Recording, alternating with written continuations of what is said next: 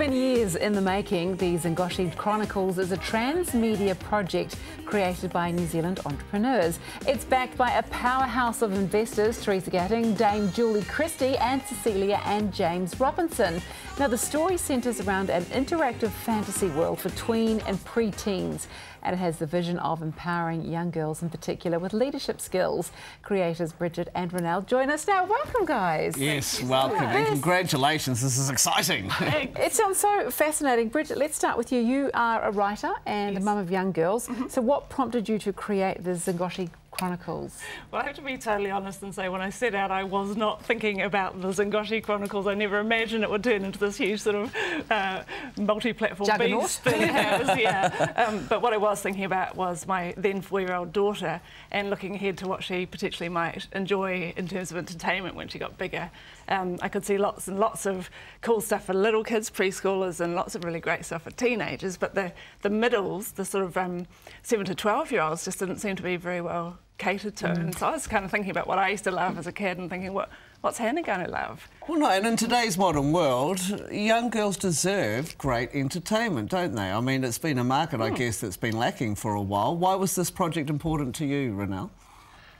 You know, again, it was my little girl as well. We sort of had a look, and I've been in the TV industry for a long time, so I did lots of corporates, commercials and everything. And then I thought, well, what are they doing? And she was very interested in games. So I thought, well, why don't we look at making a game? So we decided, well, we'll just do the whole thing, the transmedia, and Bridget could write a book, and we'll do the game and the television, and it's all just really developed from there. We'll just take everything on. Well, let's take a look at the Zingoshi trailer then, shall we?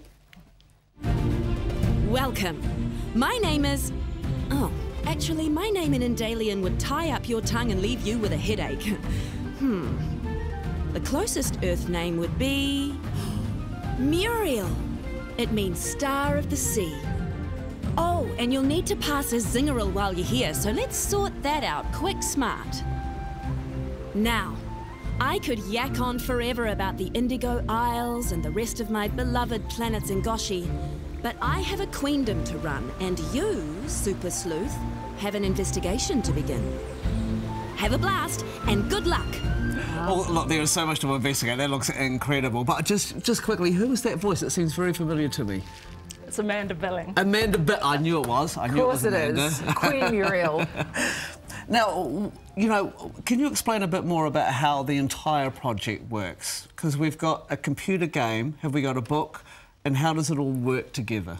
The whole property is based on a story of friendship between a couple of 12-year-old girls, and that story is woven throughout all the different entities that we have. So we have literally started with the book, which has just launched last week at Dorothy Butler's Children's Bookshop, which was a real thrill for me because it was a really wonderful bookshop that I loved as a kid. Yeah, isn't that special? Really, really neat. And then the game is to follow in the next couple of months, and hopefully the TV series. But all the way through the same story is woven, except that you explore different parts of it.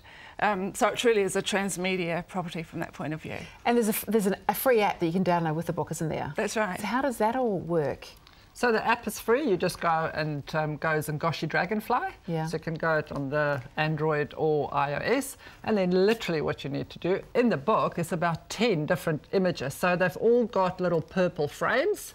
So if we have a go? Yeah, let's have a go. Yeah, absolutely. So this is Willabella. So she's our main little character. Just get my fingers out of that. Oh, what? You got your finger on the camera. Am I holding it upside down? You need to get your daughter to do it. Yeah, that's right. If the soap like a twit did a plop, plop, plop, then the soap she would fit on the top of a nitwit bit.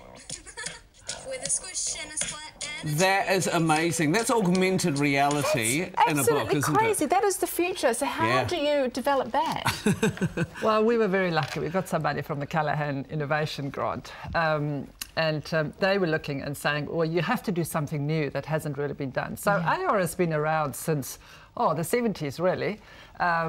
So we looked at how can we bring it into a game. So one of the really unique things for us was we were worried about, you know, kids spending all the time on screen time. We, like any parent, so we said, well, how can we incorporate and make something different? So, for example, in the game, you actually play, you have your learner wings, you go down to Officer Harrison, so he's going to teach you how to fly. And you have to go off the screen, go and draw your wings, take a photo, and then that goes in the game, and that's what you'll be flying with. Stop it. This is amazing. All sorts of notifications and searching for things. So it's really interacting, taking the kids, be creative. In a couple of games later, they'll have to go and cook or make something, upload that. So it's really engaging kids to not just be on the screen, but it's narrative. It's all about storytelling. And the kids are going to love it, and the parents are going to love it because they're not just doing the screen thing. That's right. That's right. And next is the computer game. That's right. Well, that's coming out in a couple of months. Really excited. I mean, we literally started from a top-down game and we just saw the potential. So it's taking us a little bit longer than what we wanted to, but we're coming up with this 3D immersive game. Narrative the first of the episodes, so we'll probably try and do about 12 of these games. Wow. And the same with the TV. You know, we're looking at 11 minutes, 52 of them. So it's really, it's a beast, but it's fantastic. So how's it going to help with girls' leadership skills? Well, we talk about girls, I guess, because of what we talked about before with Ronella and I both been driven to do this in the first place because of our own daughters and looking ahead to what there was for them in the market. But actually, as we've evolved along the way, we've really found that this whole Zingoshi Chronicles story really is about friendship and childhood innocence and adventure and so on. They go to another planet where there's magic and flying. And so there's nothing actually girly about it per se. And what we're finding is that boys are really interested in it as well. And it's just as relevant. And all the themes of encouraging children to become creative leaders ultimately are just as relevant for girls as for boys. So it's a girls' property in the sense that it's got two main girls as characters, and for all those reasons, but it's not really just for girls by any means. I'll test it out on my 11-year-old, let you know he's a boy. Thanks. Hey, well, thanks so much for joining us. Absolutely fascinating. But the first book from the Zingoshi Chronicles project, Dragonfly, can be purchased online via the Zingoshi website or at selected bookshops. Yes, I've taken everything that's good in the world and put it in one place, which I love.